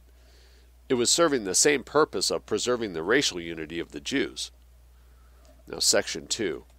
The dying out of racial instincts means the same thing to an individual as it does to a race, people, nation, state, culture. Unfruitfulness, lack of will to power, lack of ability to believe in or follow great aims, lack of inner discipline, desire for a life of ease and pleasure. The symptoms of this racial decadence in various parts of the Western civilization are manifold. There is first the ghastly distortion of the sexual life arising from the complete dissociation of sexual love from reproduction. The great symbol of this in the Western civilization is everything suggested by the name Hollywood. The message of Hollywood is the total significance of sexual love as an end in itself, the erotic without consequences. The sexual love of two grains of sand, two rootless individuals, not the primeval sexual love looking to the continuity of life, the family of many children. One child is permitted, as being a more complicated toy than a dog perhaps, even two, one boy and one girl, but the family of many children is a subject for humor to this decadent outlook.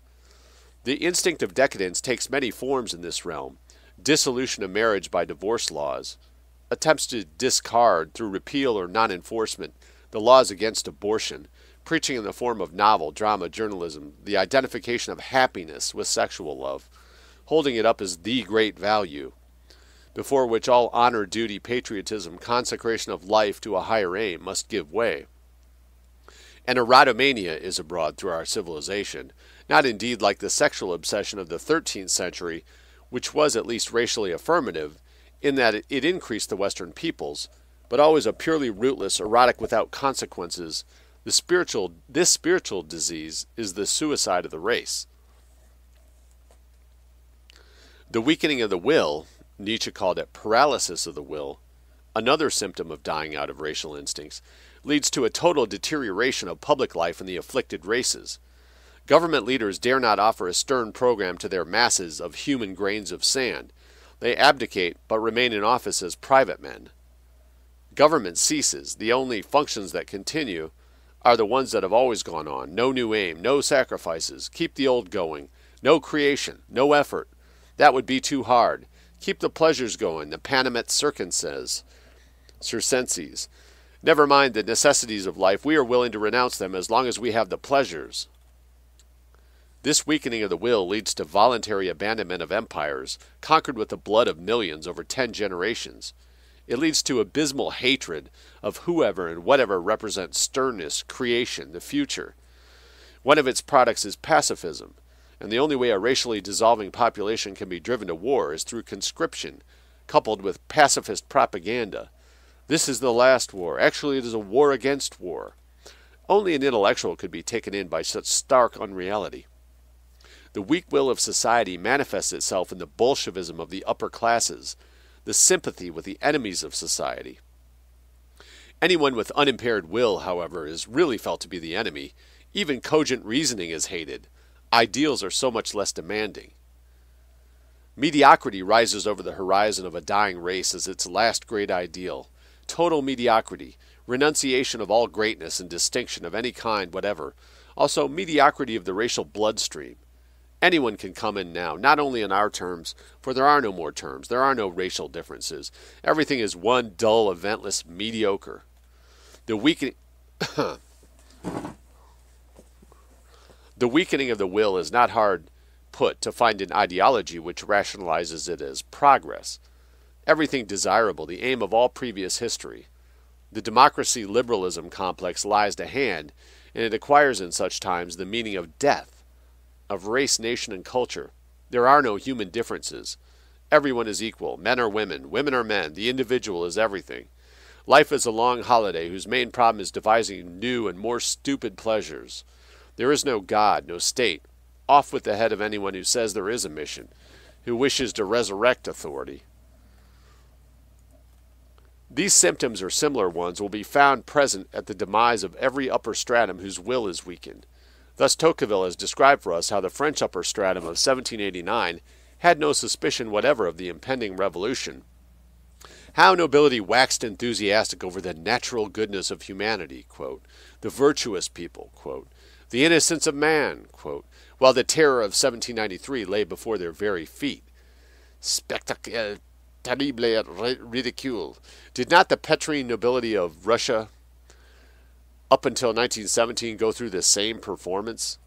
The Tsar resisted pleas to leave while there was time with, quote, my people will not hurt me. Their picture of the Russian peasant was that of a happy, simple muzhik, M-U-Z-H-I-K, basically good. Similarly, the weakening of the Western will in certain countries was shown by the deluge of pro-Russian propaganda spread, sometimes with official encouragement, in those countries from 1920 to 1960. New chapter, horizontal race versus vertical race.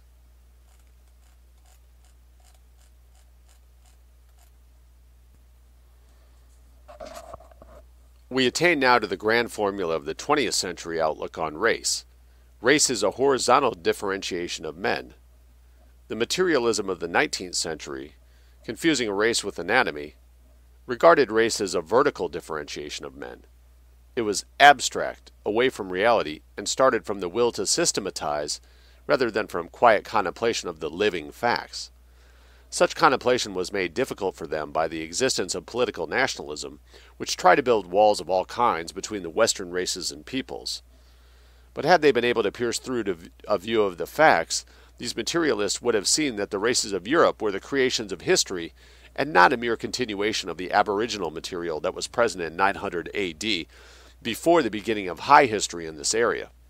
Viewing the process of creation of races, they would have seen the far greater significance of race in the subjective sense than in the objective sense, for it is always men of race that create the deeds of history, and the units they are leading are of secondary importance. The attempt to create a vertical system of races was Apollonian. It was an effort of the intellect. Actually, race has the primary meaning of presence of strong cosmic rhythm, a Dionysian meaning.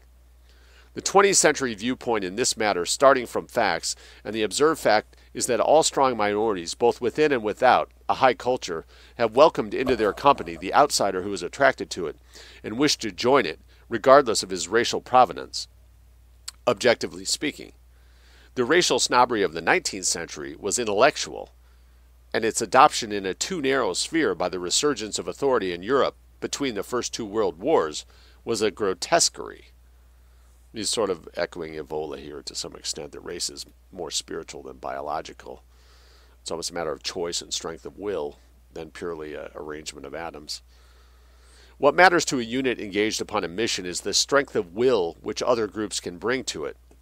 To interpret the historical mission as one of safeguarding the purity of the race, in a purely biological sense, is sheer materialism. Race in both its meanings is a material of history, not the reverse. Race supplies the fruitfulness, sureness, and will to power to the mission. The mission can never be to make the race pure in a biological sense, however satisfying such a result would be aesthetically. And with this last word is touched upon the other factor in the tragic connection of this old-fashioned outlook on race with the strong vital movement of resurgence of authority. We have seen that all the 19th century concepts in this sphere, race, people, nation, state, culture, were of rationalistic romantic derivation. Romantic, half of this misalliance of the future and the past is traceable to romantic aesthetic notions. Aesthetics is, however, a domain of its own. It does not have sufficient vitality to supply the motivation of a political struggle. That could be taken as a shot against beauty will save us, which one of the Russian novelists said, and David Duke has repeated duly. But I don't believe that myself, and he seems to be talking about that. Its presence there can only be superfluous. The stark historical value in this matter is simply this.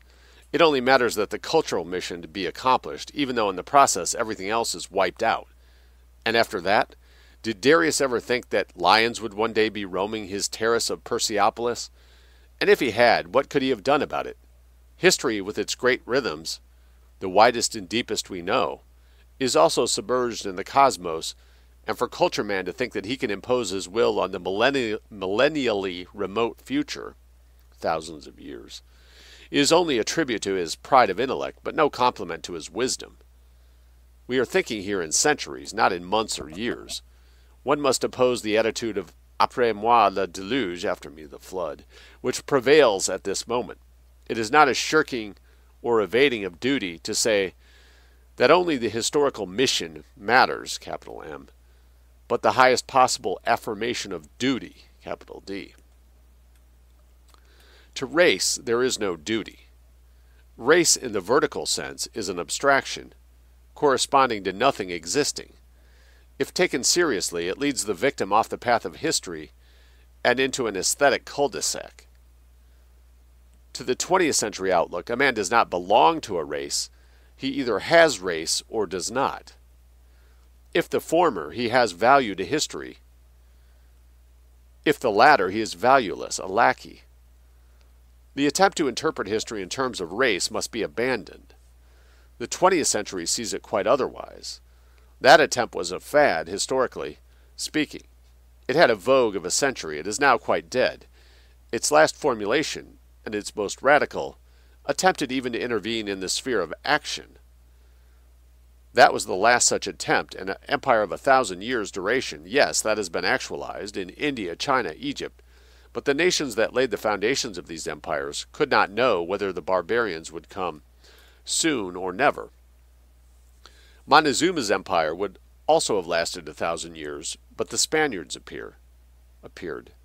There is no guarantee of duration, racial or other. Actually, it is race that must be interpreted in terms of history, for that is the factual developmental sequence. This viewpoint is not a fad, an arbitrary abstract picture, but one reflecting the facts of history. And I think we'll leave it there for right now. We've got about halfway through, or we're nearly halfway through Imperium. Somewhat different view of race than what most of us think about today.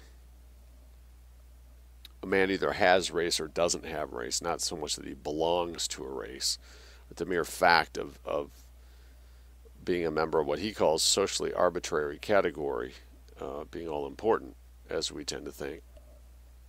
Anyway, thanks for listening to me today, and I'll be back with you again real soon.